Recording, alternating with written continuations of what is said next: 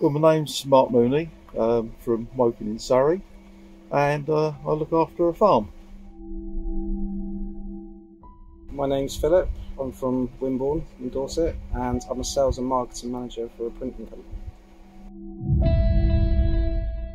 Russ, guys, been around far too long now. I've spent the last 15 years looking after my dad until last year when I lost him. To me, it's about enjoying yourself, having fun, and also supporting the charity.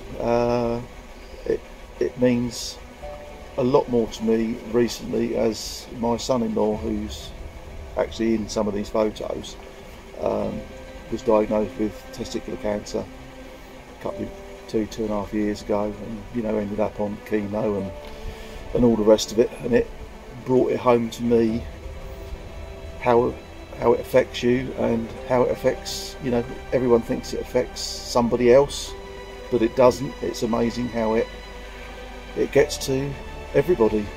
Everyone knows someone that's been affected by it. So trying to do what we do, make a few quid and do what we do and enjoy it.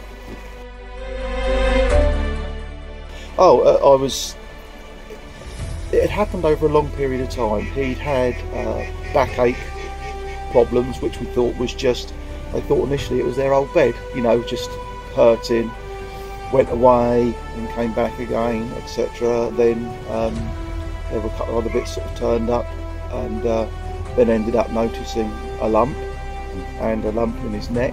And when we found out, I'll be honest, I thought it was over, because it had, in my mind, it had got everywhere, and I was going to lose my best mate and my son-in-law, So yeah, it was hard, but Carl himself is just the most amazing bloke. He just literally is like, right, obviously shocked and what have you, but bring it on. And he has been an absolute soldier all the way through it. He's just, whatever it's thrown at him, he stands up and he takes it on the chin, and has now beaten it, so it's been brilliant. So hi, my name's George, I'm from Poole, and obviously I'm retired through medical discharge from the military, but I spend most of my time now doing charity work. Initially, the doctor was not great. It was, we need to build up a case to find out what's wrong with you and all the rest of it. And eventually he ended up my daughter took him to A&E, and ended up, a couple of nurses came to see him, and they're like, you all right? And he's like, yeah, I'm fine. And my daughter broke down. It's like, basically, no, you're not all right. Stop being so brave. And I suppose within an hour he was up in a ward on chemo, and then from then on, from when it was diagnosed, just first rate all the way through, unbelievable. Surgery and all the rest of it. He went up to Royal Marsden, which is where he had his operation, and that, I think he was on the slab for 12 hours for the op. He ended up losing a kidney and a testicle, and all the rest of it. And there's been a couple of little surgeries since, but yeah, it's it's personal. Yeah, it's definitely personal. Everyone that you speak to, they know someone or know of someone who's got cancer or going through it. So these events, the guys that come and do it, they're not doing it for themselves, they're doing it because they want to help make a difference. Built up a friendship with Mike, and then was invited onto the team, and then from there they asked me to become one of the managers on there with them, and we're sort of moving on now, hopefully from strength to strength, so yeah, it's young, but really, but It's just been lovely, because we've had, obviously through COVID, like everybody, not been able to do anything or meet anybody or what have you, and I've been speaking with these guys, you know, on the computer and what have you, but it's been just so nice to actually come down, meet the people face to face, and, you know, have some fun, basically. Mike Smith. I work at Bella Italia up at Winfell Forest Centre Parks. Yeah, and I've been a waiter there for about 14 years. No, didn't know. I mean, I'd spoken to Mike and originally on the phone, but you know, didn't know the others, and only really known the rest of them through our little sort of WhatsApp group and chatting. So, yeah.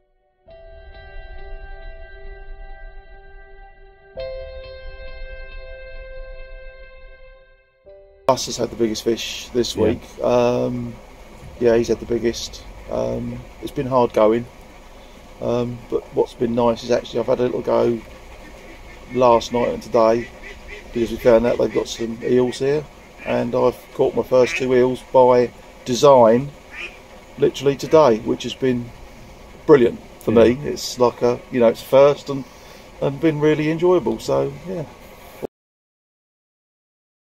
Through my brother, George is one of the managers for the team, and obviously hearing the stuff that they were doing, I thought I wanted to get involved and see how much I can help raise money for cancer. The theory is obviously to raise money for cancer research through the means of fishing. So say you went fishing and caught a £4.6 fish, you'd donate £4.6p to cancer. Normally sea angler, but I started carp fishing about 5 or 6 years ago with my brother. Obviously he can't fish on his own, so being with him, obviously learning a few things off everyone, it's really good fun. Charities affect me in a way, good and bad really. You know, you get on board, which is fantastic, you know, helping a worthy cause, but obviously with your family members and stuff like that, your friends, and you hear about how much cancer affects families, you know, you want to help, and sometimes it makes you feel, you know, memories from family members and what they've gone through. Obviously losing Dad last year, I've gone back now to full-time work, so... I'm the founder of A Bite Out of Cancer, and it's what I love doing really, you know, fishing and hate cancer, so put 2 together. Oh, I didn't know none of them, you know. Mike especially, we speak every day, you know, whether it be video, WhatsApp or calls or texts, and that's how I get to meet the guys, you know. I know Philip personally because obviously he's my brother, but the rest of the guys I've only met through social media. Meeting the guys, obviously meeting new people, you know, getting on the bank and meeting everyone, and the best thing about it is, you know, you can have a laugh as well as raising money for cancer. There's nothing better. Obviously a couple more fish would be lovely, apart from the one I've had, but you know, it will be good fun in the end. We've raised nearly £25,000 now to date, and obviously after the fishing trip the guys are going to donate their first fish and their heaviest fish to cancer research. This is my first time coming out with the charity. Obviously I started in February this year, coming on board with the charity and doing, you know, seeing how much we can do and that, but hopefully this is the first event we've got this year, and it'd be nice to meet, obviously a couple of the team members couldn't make it down for this event, so it'd be nice to meet them in the following events we've got coming this year.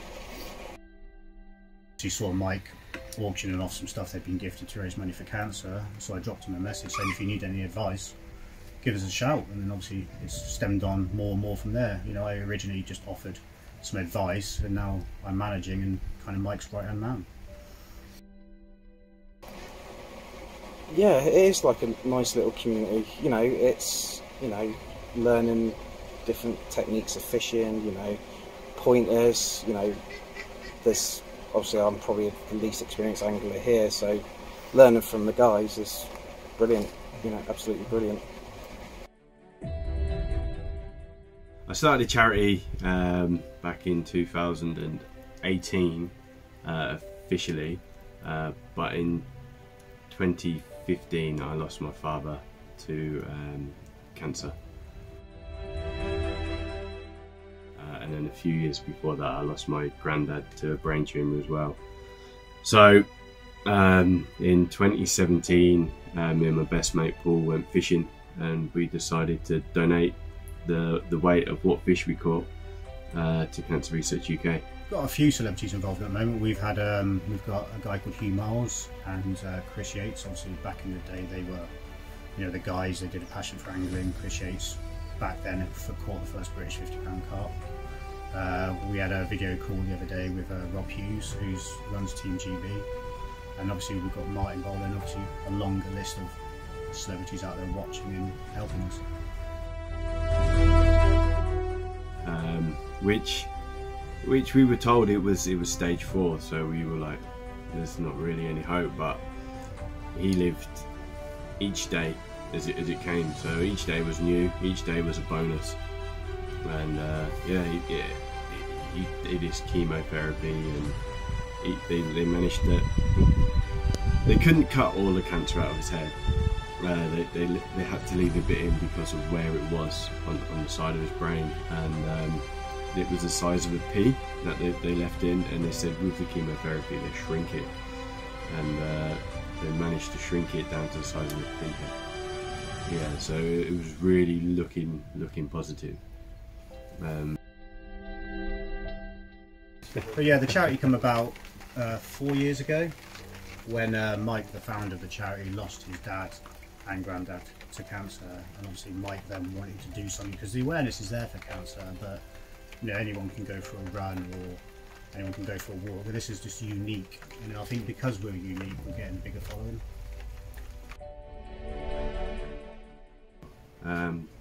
Fishing, basically. If he hadn't have taken me fishing when I was a kid, then I wouldn't be here now. You know, I wouldn't be doing this. I wouldn't be fishing and loving what I do. Like, you know, I'd probably be on the streets with all the other guys who I grew up with, like, I don't know, doing drugs or something like that. You know, that's how my life's different from what it is. I just found something that I love doing. And suffering with ADHD as well when I was a kid, it was yeah, it's definitely fishing was a way forward. Found something I love doing, and I still love doing it to this day, you know. So yeah, him taking me fishing to my matches, or flying big kites and stuff, you know, that was good. Or driving around in his kit car that he built from scratch, which was good as well. Like, yeah, just little things and stuff like that, really. We can help people. I'd be super proud about what we're doing. He will be, my granddad will be, you know. Just yeah, it's in my eyes, it's all for them, you know. It's all for them people that are suffered by cancer. And